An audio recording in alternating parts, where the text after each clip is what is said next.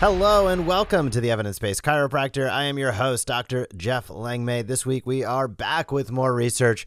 We're touching on an article highlighted in the European Spine Journal. It's all about Modic changes. I know we see this on imaging all the time. The question is it prognostic for recovery for people that have low back pain? That's what this study analyzed. We're going to dive into it today, some clinical pearls, highlight how you can have better conversations with those people coming into your practice so that they can get the best results, and ultimately you do a great job. That's going to lead to a better practice, more referrals, and better reviews and testimonials. And to me, communication is paramount, whether that's happening in your office or whether what goes on outside your practice. And that is why I want to highlight before we get started the Smart Chiropractor. Smart Chiropractor can power your patient journey, more new patients, better retention, and more consistent reactivations without spending any money on advertising. Keep an eye out.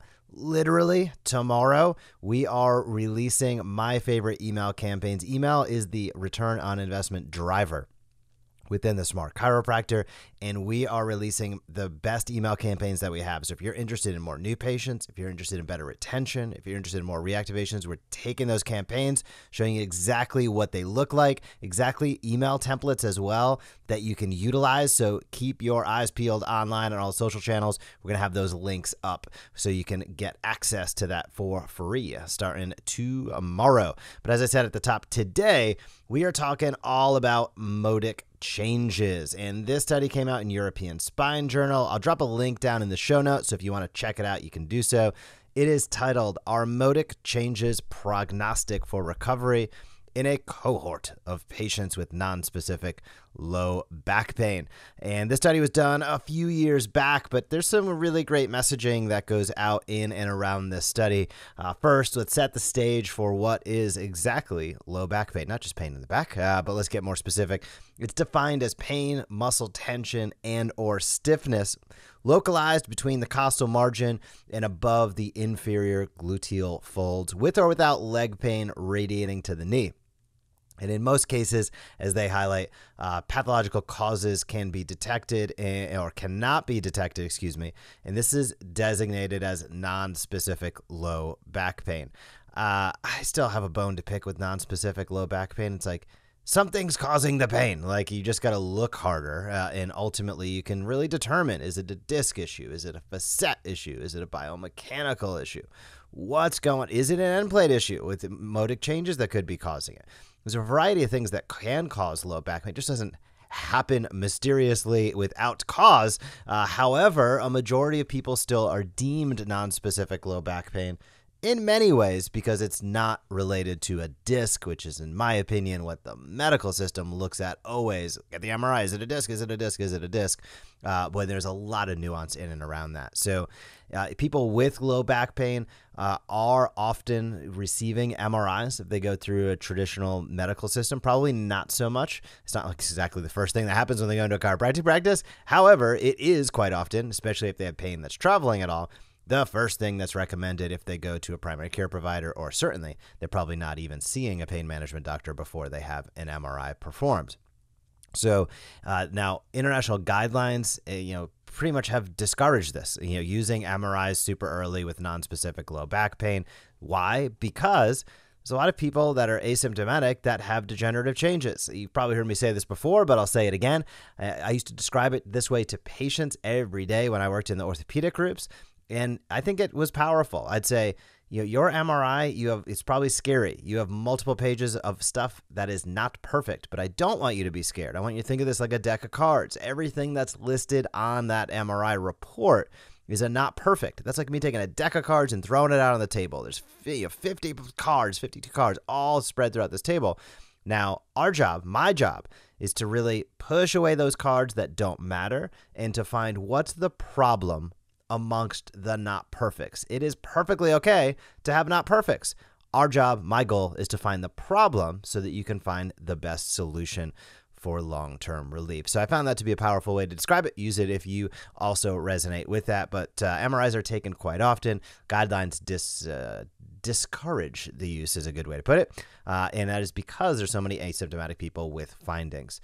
And degenerative changes, as we know, are only weakly associated with symptoms. And there's strong evidence that Modic type 1 changes are associated with low back pain. Why? Because modic changes, when they're type 1, are the most inflammatory. That's when stuff's going on. It hurts. As time goes on and those solidify, so to speak, that is when pain tends to go away because it's not actively inflamed. The changes have sort of settled in. I almost think of it like an osteophyte. It's fully formed at that point in time. Not all modic changes are osteophytes, but I hope you get the point there. So there are 3 different types of modic changes. Modic 1 changes correspond to the edema in the vertebral end plates and subchondral bone, which are caused by end plate cracks. So that's an interesting thing I hadn't really pieced together myself previously.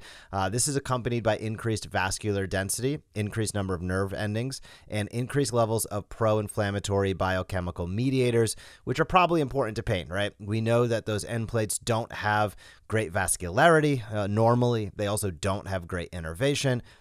The good news about that is when there's not a ton of vascularity, when there's not a ton of innervation, you don't feel it a lot. So there's not really pain. But when cracks occur, inflammation happens, there is nerve endings going in, there's vascularization occurring. That is when you start to say, oh my gosh, now I notice this going on. Those are all modic 1 changes. Generally, modic 2 and 3 changes represent the end stages, kind of highlighted that earlier, the end stages of the degenerative process. And don't really cause a lot of symptomatology. It's really that beginning, that initial spike, that real inflammatory aspect when vascularity is happening, when people notice pain. As time goes on, that tends to wean. So for chronic low back pain, there's strong evidence that a variety of things can be prognostic factors for recovery. And some of those, has been highlighted in previous research, is function, functional ability. What's it look like today is an indication of what it's going to look like tomorrow. Depression, education, professional status, all of these things in the research have been highlighted as prognostic factors for the recovery from low back pain. And now the question says, well, do modic 1 changes matter? Are these a prognostic factor? That's what they're looking for in this study. So they took a look at patients from Oslo with nonspecific low back pain, 20 years old to 60 years old. A lot of people were excluded from the study. If you had previous back surgery, you were excluded. Spinal stenosis, cauda equina, spondies, grades 2 through 4, disc herniation with nerve root irritation, aka radiculopathy, somatic or psychiatric diseases, osteoporosis, and if somebody was currently pregnant or receiving other treatment, they were excluded. So they really wanted to get a highly segmented batch of people who were between a certain age, who had modic changes, and who didn't have a lot of other stuff going on, so that we could really get a good answer to the question. So these patients were followed up with at 6 weeks, at 6 months, in 1 year by mail using a self-reported questionnaire, and it included just one shy of 269 chronic back pain patients. And again, remember, chronic back pain, this is more than 90 days duration. They blew that out of the water. The mean duration of back pain in this study was nearly 4 years. It was 3.7 years. So people have been dealing with this a long, long time. And at 1 year follow-up, they had 40% of the patients rating themselves as recovered. And they found that neither modic changes nor other degenerative changes on MRI were associated with that recovery. So we're going to talk a little bit more about that as we dive in. So that recovery rate at 40%, on the surface, it might be like, wow, that is not too good. How are people dealing with this? People are not majority of people did not get well. But it's agrees with the available evidence for people with chronic low back pain. Again, remember, these are people that have had low back pain for nearly 4 years. So that 60% still have it 1 year later probably isn't a big surprise. Additionally, you have to keep in mind that with this, many of these patients were not necessarily going through a variety of active care or movement-based care therapies. So with that being said, it's no really surprise. Now, they did find that education was a prognostic factor. And patients that had a university level or higher education had a higher rate of recovery than people with lower education. Why is that? Well, it's probably pretty complex. There's a lot of different stuff going on. Lower education can be lower decision making. It also can mean a more likelihood for heavy physical work, which can all impact that. Yeah, now, the prevalence of modic 1 changes in this study was about 14%. Well, it was 14%. So of those 269 people, 14% had modic changes, which is also important because you're trying to compare those that had modic changes and those that didn't and what went on over that amount of time. So there's basic agreement in the research that Modic 1 changes are strongly associated with pain. There's no question about that, I don't believe, at this point in time. But there's not really a strong indication, at least on this study, that it affects recovery rate. So Modic-associated pro-inflammatory mediators have been suggested to be a major origin of pain. And as Modic 1 changes convert to Modic 2, that usually takes 14 months to 3 years. And one explanation for why there might be these slight discrepancies here is that, acute inflammation might resolve even though those Modic changes are still present on MRI. Remember, when you take an image, like things are going on at that cellular level that might not be showing itself yet on the imaging. Almost think of this like, maybe this is not the best comparison, but like a fracture. Sometimes, if you image a fracture 2 minutes after it happens, unless it's a big fracture, you can miss it. It's really after you start to notice the healing process that you can pick up the fracture on the images super easily. And I think that plays into how I think about these Modic changes, where it's things can be happening in the body and not yet be visible on the film. And that's also important to keep in mind as you check out films as well, is that there might be a gap of time there, and that's A-okay. And that's why it's based upon the entire clinical presentation and picture, not just based upon the imaging, as we've learned time and time again. So what's the conclusion to this study? Well, in a cohort of patients with low back pain, the prevalence of Modic 1 changes was 14%, which is comparable with other studies. Neither Modic 1 or 2 changes influenced the clinical course of pain and function, and they were not prognostic factors for recovery. Education level was a strong predictor of recovery, and they're saying clinicians need to be reminded to approach patients with chronic low back pain using a biopsychosocial model of recovery. I want to touch on that education component for a moment.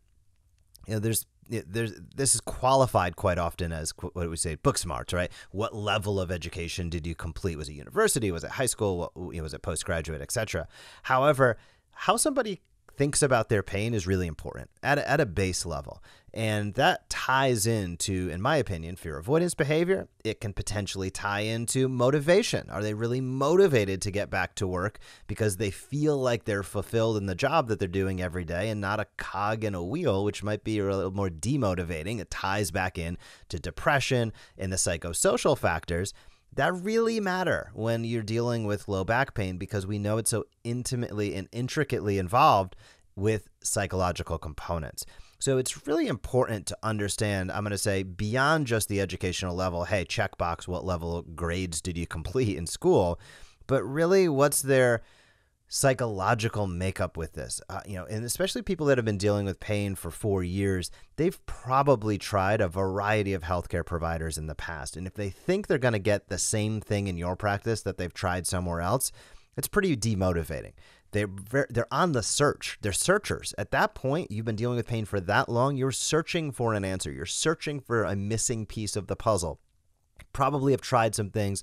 You probably, clearly in this case, you're still dealing with pain, so you haven't got over the hump. And emphasizing the fact that there's not often a magic bullet. There's not just one thing that's going to help these people get well, but it's a combination of things. It's movement-based care. It's what we do as chiropractors. It's encouragement. It is highlighting deficits in their diet that might play a really big role ultimately if they're just chronically inflamed all of the time and they're dealing with back pain and they're carrying too much weight and they're eating too much and they're not getting the movement they need. We see this all the time, but to me sometimes we almost become blinded to it, or we don't really sit back and say, God, these are really, really important factors. It's not just lose 20 pounds. It's the motivation to get up and move. And it's if they're in too much pain, I don't blame them. We shouldn't blame them for not taking that action and active care that we really desire. But how can we get there in a stepwise fashion? How can we break a few fear avoidance behaviors? Now we have some wins. How do we then decrease that pain level? Let's chop it down 10, 15% with the care that we're delivering. That emphasizes the fact that you can get moving safely. And how do we create a plan of action that creates small wins along the way where they stay motivated, stay on course, which is ultimately going to yield the highest benefit long term? I'll be very, very clear, and I think you've probably seen my language kind of alter and evolve on this channel even as time has gone on the last few years. The answer is not in shots. The answer is not in medication, and the answer is not in surgical intervention for 99% of people. These things are being dramatically overdone. Injections are causing harms. It is a fast track to surgical intervention, and surgical intervention quite often, with very rare exceptions, causes far more challenge than it does benefit. And that is especially true for individuals that are suffering with nonspecific chronic low back pain. Nearly none of those individuals at all should be having surgical intervention. So what is the best option? Movement-based care, the care that you and I can provide in our practice, and being able to communicate that in an effective way is absolutely critical to your patient's success and ultimately to your practice success. So as we wrap up today, I want to encourage you to support the companies that support this podcast. That includes PowerStep. They're willing to hook you up with a free sample pair of orthotics. pro.powerstep.com/sample. pro.powerstep.com/sample. Use the code EBC for Evidence-Based Chiropractor.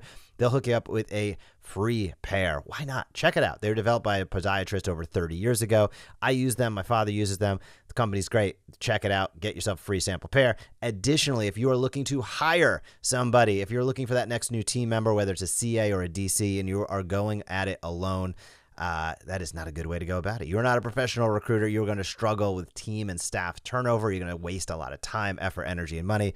Have a conversation with the team at Chiro Matchmakers, chiromatchmakers.com. I'll drop that down below. Just have a conversation. Take a free complimentary call with our placement specialist. Get an understanding of what's going on out there. That's only going to help you hire better. If we can help you do it, we would be happy to do it. We use assessments, a full team approach. We have professional recruiters that do this professionally, that get you a great candidate that's going to stay long-term. And if you're looking for that next step in your career, if you're talent, as we would say, and you're saying, gosh, I am looking for the next step. I'm ready to move states. I'm ready to see what's going on. We have over 100 available jobs paying $85,000 base pay plus available right now at chiromatchmakers.com. So check that out. Otherwise, have an awesome week in practice, and I will talk to you soon. Thank you for joining us on this episode of the Evidence-Based Chiropractor. If you want to grow your practice, come back for next week's episode. If you want to grow faster, visit the evidencebasedchiropractor.com and join our MD Marketing membership today.